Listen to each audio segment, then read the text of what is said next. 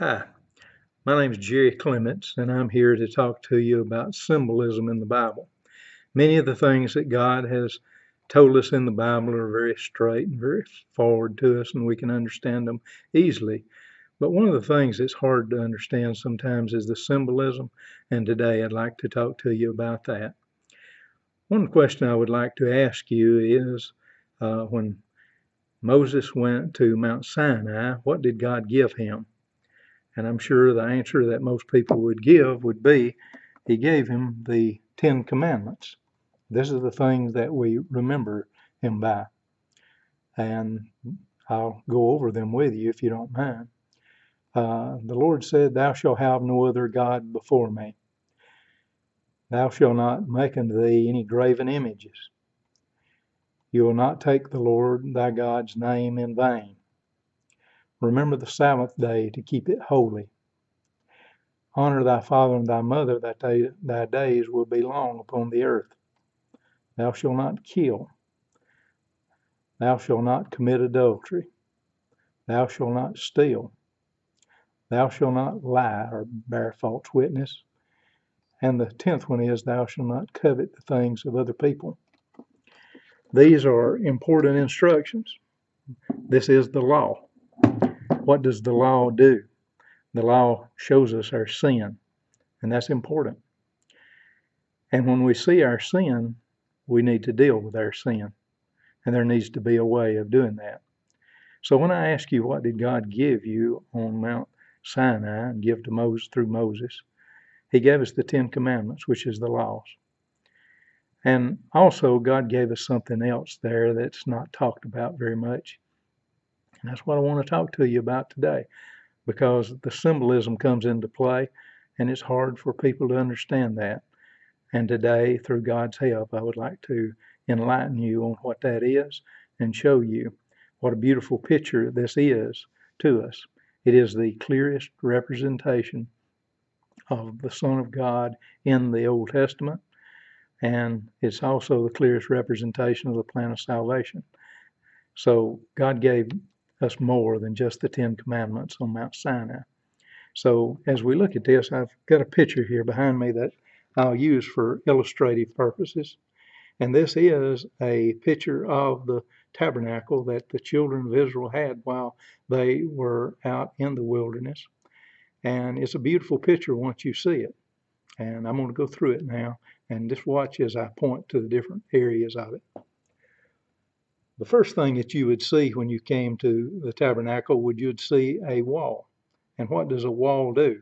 A wall separates us who are unholy from a holy God.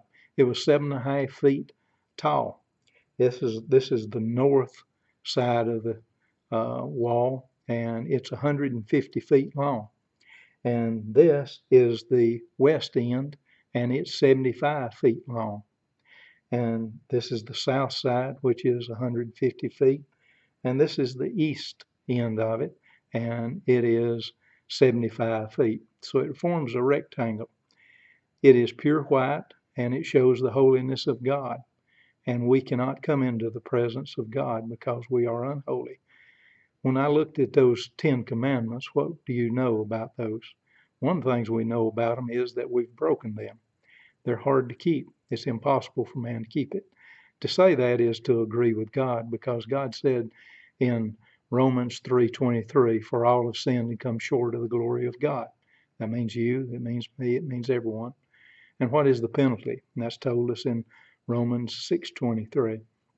"For the wages of sin is death." And so why is it death? Because that's what sin brings about. It brings about death. And there's good examples of that in the Bible. After Adam and Eve sinned in the Garden of Eden, what happened? God had to slay an animal and make a covering for their sin. And when he did, this became the pattern, because it was showing something that was going to happen later on. And what was going to happen later on was Jesus Christ was going to come into the world and die for our sins. So as we look at this wall, we see a separation. Now, there was one thing different in this wall, and that was on the east wall. And there was a gate or a door that you could go in, and it was 30 feet wide. It was plenty wide for people to come in. It had 3 colors woven into that white linen, and what those colors are red because Jesus would die for our sins. It was blue because he was going to come from heaven. And it was purple because he was going to be King of Kings and Lord of Lords. So it's important for us to understand what those are. Jesus said, I am the door. No man comes to the Father except by me. And when you come through that door, you had to have something in your hand. And that was a sacrifice. Normally that was a lamb. John, in St. John, John the Baptist says, behold the Lamb of God when Jesus came to him. What he meant was this was the sacrifice that was decided by God before the foundation of the world. And as you brought your sacrifice in, you brought it to the high priest and you gave it to him. And then the priest would take that. The priest himself was even an example of Jesus because he is our high priest. And then he would take this lamb and he would go over to the first article of furnishings. And it is right here. I know this is small. So what I've done is I've got a little bit larger picture of it here. And this is the brass altar. It was made out of wood, acacia wood that was overlaid with brass. And in it, it represents the humanity of Jesus and also the deity of Jesus. The humanity in the wood and the deity in the metal, because the metal kept it from being consumed. Jesus was going to be both God and man. Why was he having to be both God and man? He was God because he would not sin as all men do. He was going to have to become a man so he could bleed and die, because God cannot bleed and die while he was God. And so Jesus had to come into the world, and that's a picture of him. If you look at this, it's got 4 horns, one on each end. They faced northeast, south, and west. And Jesus was going to come and die for all men. Jesus said, if I be lifted up, I will draw all men unto me. And he was lifted up. The brass altar is a place of sacrifice. It represents the cross. The cross is the altar that Jesus was slain on. And there he bled and he died for your sins and mine. As these animals died upon that altar, their blood was collected there. Then the priest would turn and he would go further in. As he went further in, what he would come to next would be the brass laver. We hear the word lavatory, and that's probably the closest that we come to that word.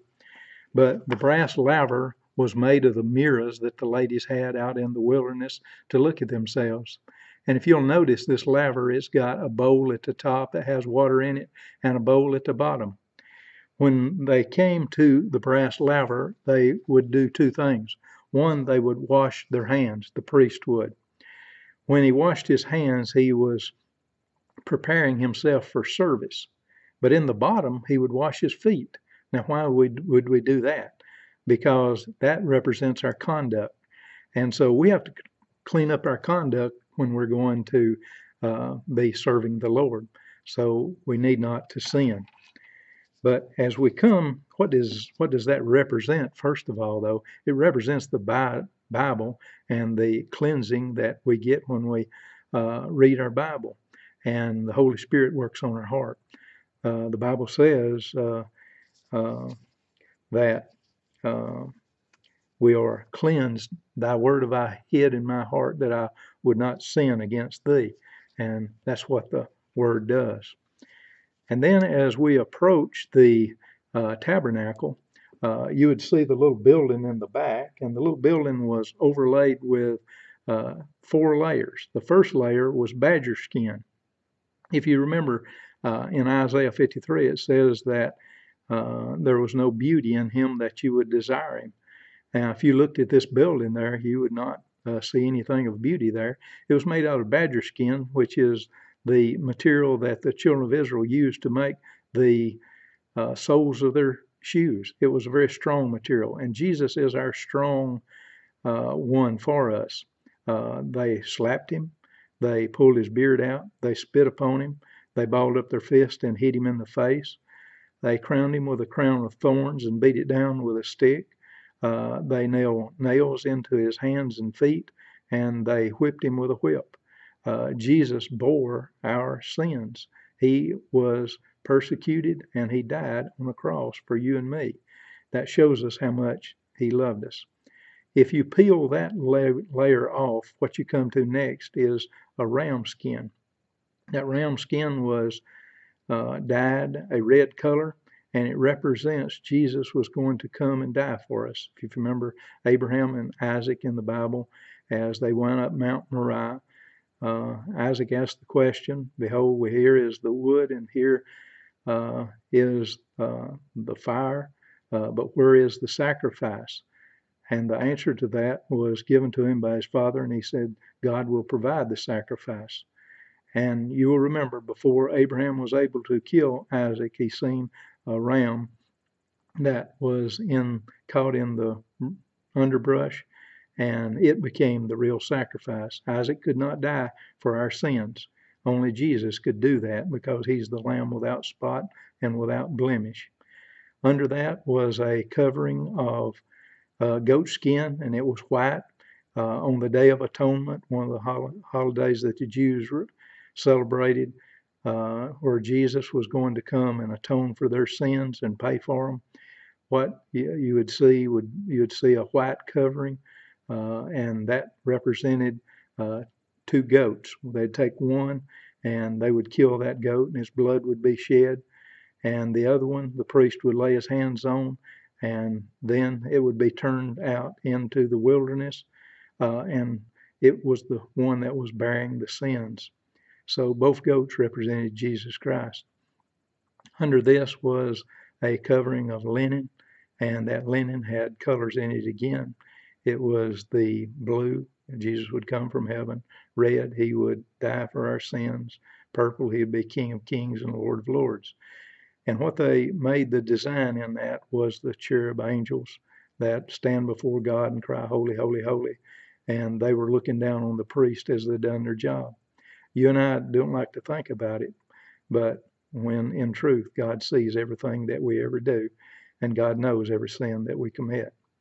And because of this, God was going to have to send his son. This was not something easy for him to do, but something he was willing to do because he loved you and he loved me. And Jesus came to bear our sins and to die the death for us that we wouldn't have to die. And so as you come into the tabernacle, the first thing you would see over on your right would be this. It was the table of shewbread. Jesus said, I am the bread of life. What happens when you eat bread? You're able to live a little bit longer. If you partake of Jesus Christ by inviting him into your heart and life, you can live forever. For Jesus is the one who brings us eternal life. Over to your left, there was a candlestick. And in this candlestick, you would see that it has 3 branches on each side and 1 in the middle. And what this represents is 6 is the number for man. He was created on the 6th day.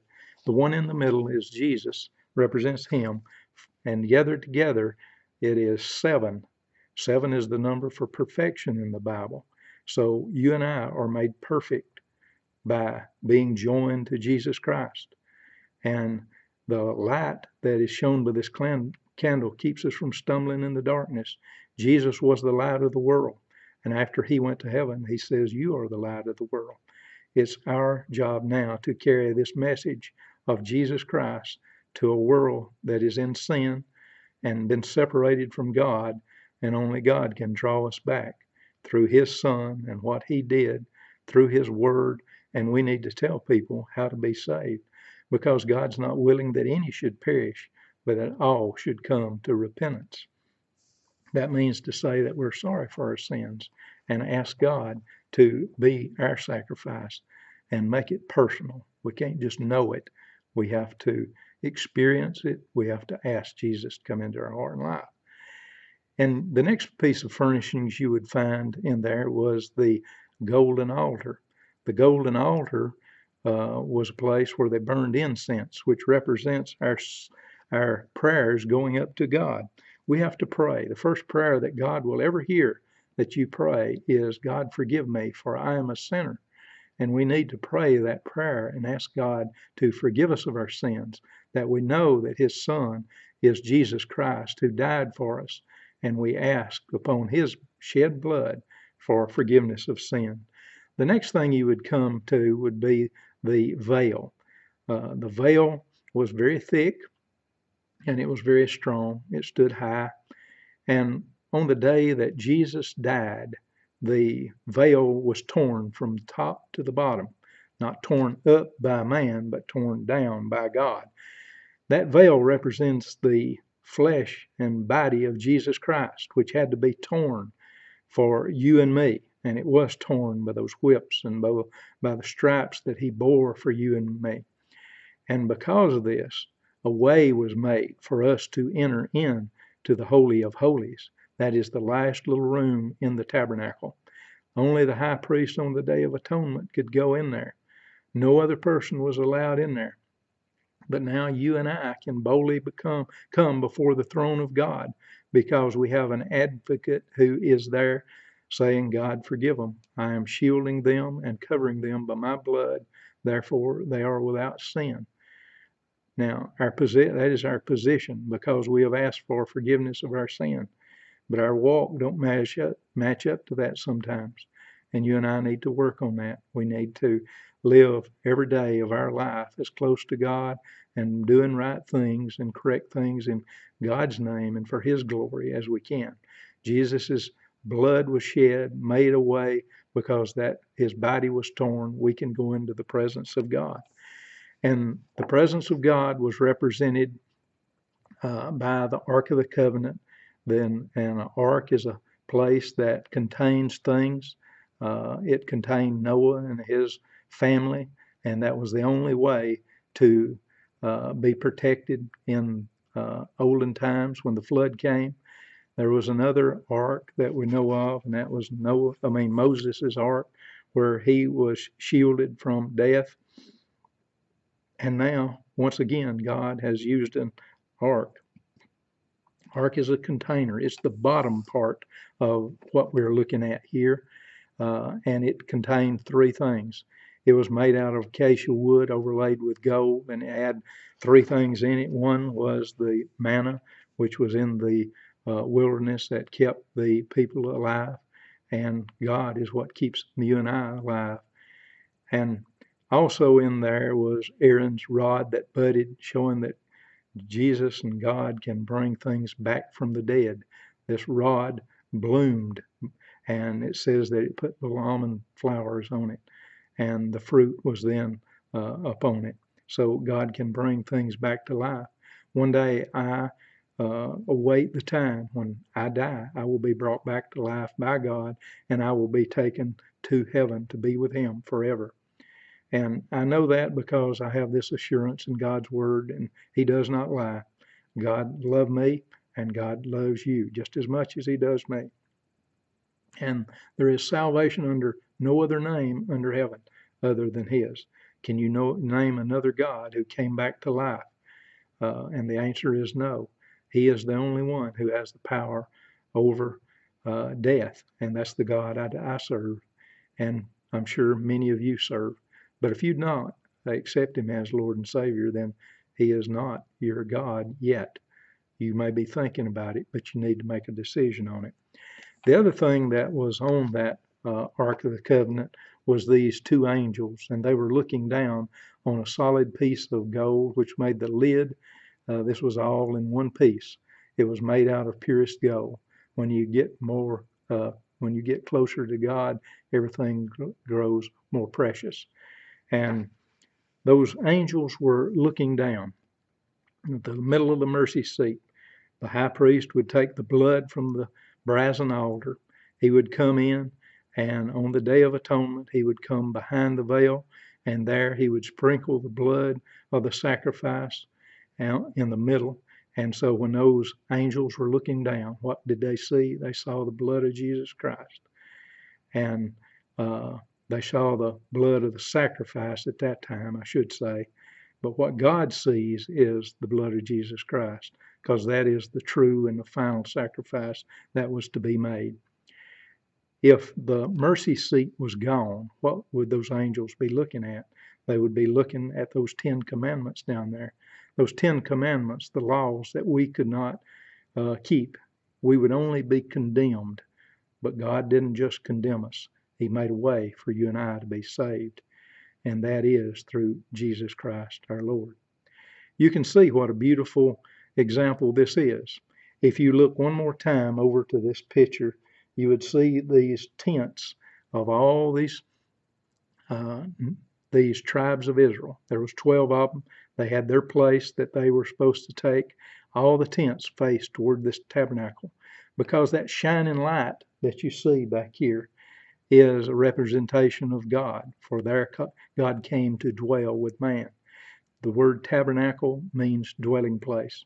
How could God get any closer to that, to us?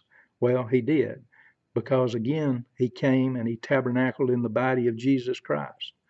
And now he comes after Jesus died, and where does God dwell?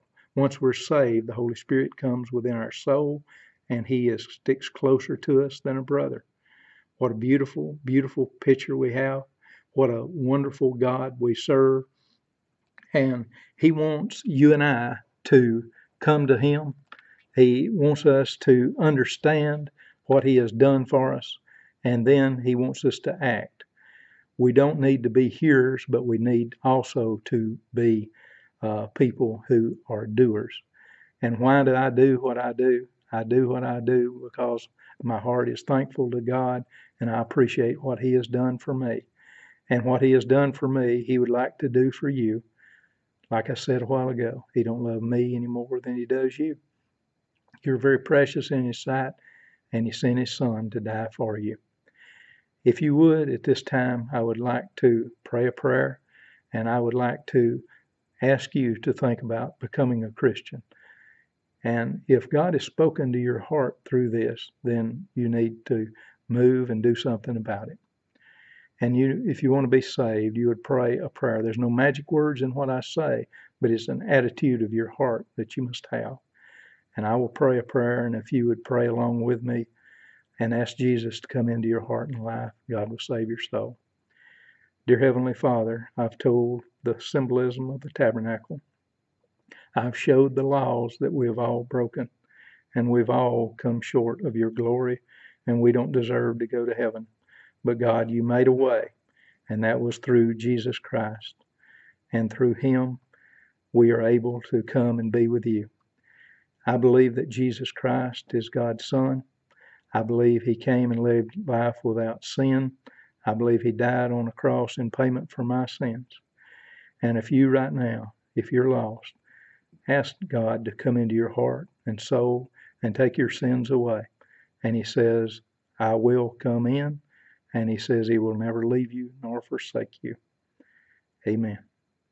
If you've done this, if you would contact David Guthrie through this ministry and tell him that you've done it, it will be your way of acknowledging to the world what you have done. We encourage you then to go and join a church and join believers and be on the job working for God, telling him this great plan of salvation. God bless you. Thank you for listening.